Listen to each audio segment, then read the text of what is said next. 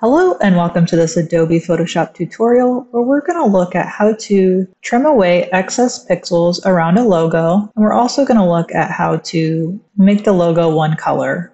It already is one color, but we're going to change the color. So go ahead and open this logo image into Photoshop, and let's look at what the canvas size is right now, or the image size.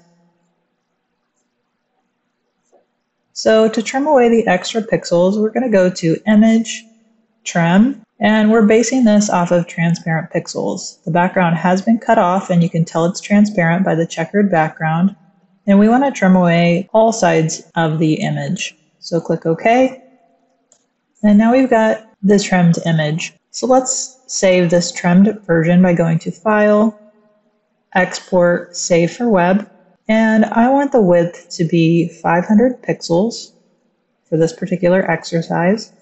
And we want it to be on PNG 24 with transparency checked. Now we're going to look at how we can make this one color in a different color. So with the layer selected, go to the FX icon, and we want color overlay. And now we can change this to whatever color. For this particular exercise, I'm going to have you change it to white and make sure that's at full opacity. And that way, if we were to place the logo on a dark background, we would have a good contrast of it reversed out. And now we're just going to save for web again by going to File, Export, Save for Web.